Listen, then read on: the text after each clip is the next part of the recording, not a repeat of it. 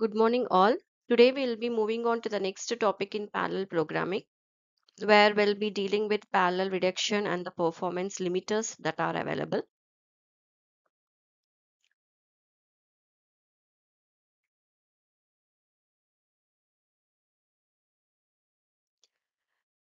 We'll first see how the parallel reduction is done and what are the performance limiters that are available.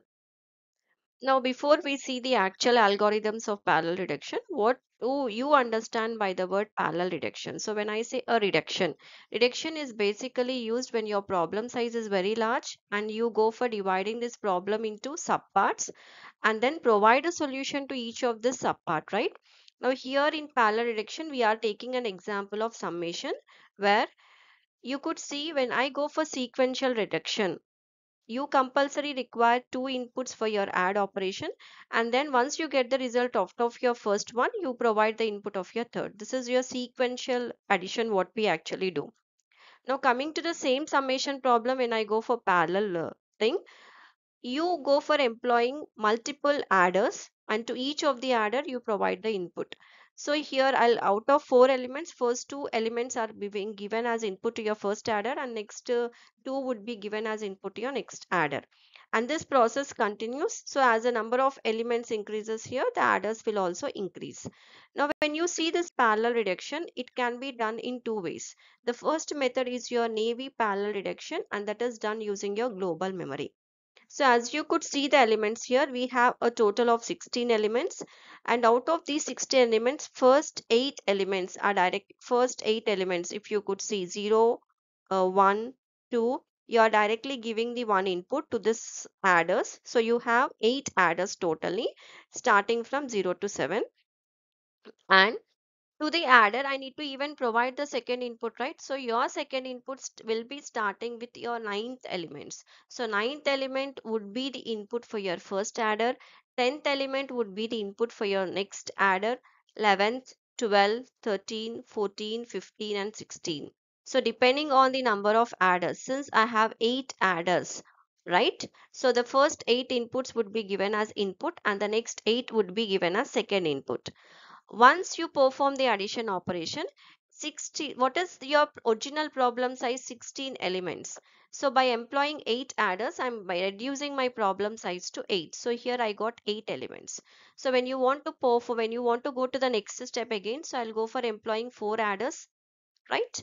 And from fifth element, fifth, sixth, seventh and eighth would be the input for your second input for four adders. And once you do this, since four adders are employed here, your problem size is getting reduced to 4. So 16 to 8, 8 to 4, and to 4 of these elements I provide two particular adders. So you can even call them as cores. So the number of cores you are employing at each stage. So here I'm applying two core elements. So when you sum up, this would be your final result, whatever you're getting, right? So this is your Navy parallel reduction, which will be used using your global memory. When I say a global memory, we have seen different types of memory. So global memory is a part of memory where it can be accessed both by your CPU as well as for your GPU. But the problem with accessing your global memory is it takes more amount of time. So there would be a memory latency. So whenever you want the data, there would be some amount of latency involved. And this global memory takes more amount of time because you have to intermediate, at each step you have to store these intermediate results. So when you want to store these intermediate results, the accessing time would be increased. Now, moving on to the next method here, which is nothing but related to your reducing kernels using your shared memory. So when you go for the same reduction process using your shared memory, you just see at each step how many cores are being employed. So here I'm starting with 8 core elements, but at first step I'm just adding the adjacent elements. So 10 and 1 would be added and you store your results. So you're storing this 11 here. Now coming to your second element, whatever you have in your previous step, the same would be reflected in this particular step. So 8 minus 1, when you are adding up, the result would be 7. And since this element will get the same value as minus 1. So here same, when you are adding 0 and minus 2, it would be minus 2, and the same output would be reflected.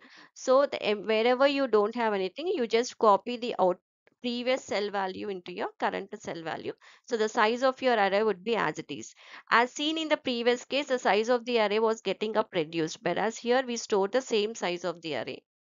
Now coming to the next step, here we employ four core elements, and when you are employing four core elements, the output of 0 and output of 1. What is the output of 0? 11. Output of 1 is 7. So both of them will be summed up and you store the result. Similarly, output of 2 and output of 3. You perform an operation and store it. So you are using four cores here. When I further move on to the next step, since I have four core elements, I'll sum up these two values and I'll sum up these two values. So how many cores would I require here? I require only two core elements. Finally, when you sum up this 24 and 17, you get it. So you only concentrate on the last value. So summation is the addition operation of all these elements. So if you normally manually do the calculation of 16 element summation, check the value whatever you are getting, and it should tally with the first element value. And the main advantage of this is here we are going for using a shared memory. So the time amount of time required for storing the intermediate results in the shared memory will take less amount of time when compared to your global memory. Having seen navy I mean reduction algorithm using your shared memory and global memory in a total application, whether it is summation problem or any other problem, if a particular application is being given parallel application, what would be the performance limiters of it?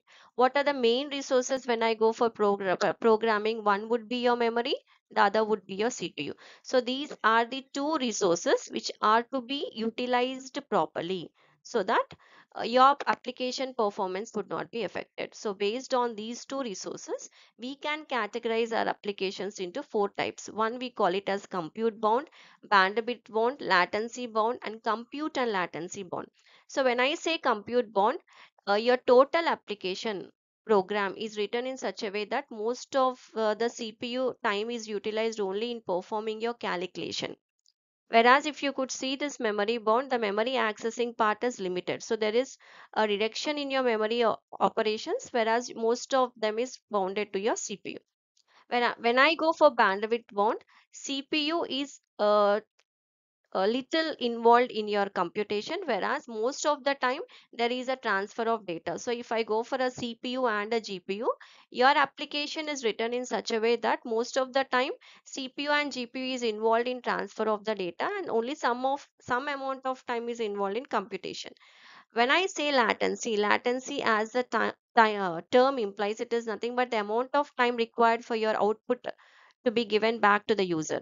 So there should be a synchronization between your compute and the memory. If you have more amount of memory, obviously you say the latency is very less. So there should be some amount of synchronization between your compute and your memory. When I say compute and latency bound together, both of them are to be at the same proportion. So compute bond basically will be used for simulation type of applications where you want more amount of computation to be done. And latency is basically used when you want to develop your real-time systems, where even a minute second of your output, if you say that you have to get it your output in 1 nanosecond, it is compulsory that the output should be given by the system in 1 nanosecond. We'll just take an example of your satellite launching. So when you go for the satellite launching, they whenever you find some discrepancy, this is a real time system, right? So your output should be given in less amount of time. So basically when you want to go for a real time systems, we call it as a latency bound. Based on this performance limiters, if I only concentrate on global memory, so global memory, as I told you, when you see the computation part and your memory, more amount of time, the application is spending more amount of time on your memory, because global memory will take more amount of time for either fetching the data from the memory or storing the data back into your memory. Either for fetching or for storing, it takes more amount of time. What might be the reasons for this? When you want the data, assume CPU or a GPU is giving a request to get the data from your memory. If this either for fetching the data or storing the data, as I told you, if it is taking more amount of time, CPU and GPU will not be working on any other computation, rather than they'll simply wait for it. So that we call it as a memory stall, where you are making a particular device or a processor to wait either for the input or for your output.